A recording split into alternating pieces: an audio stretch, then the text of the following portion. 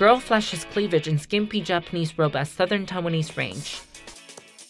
Why would a girl brave the chilly Taiwanese winter sporting only a simple cotton kimono and expose her cleavage? Well, perhaps she's promoting the upcoming cherry blossom season at Taitung County's Chulu Ranch. The owner of the ranch provides a selection of traditional Japanese robes for tourists to rent and take photos with. In addition to this, visitors can experience European-style pastoral life in a variety of environments including a maple trail, an open range, a forest bath area, a grass surfing area, and a cow eco farm.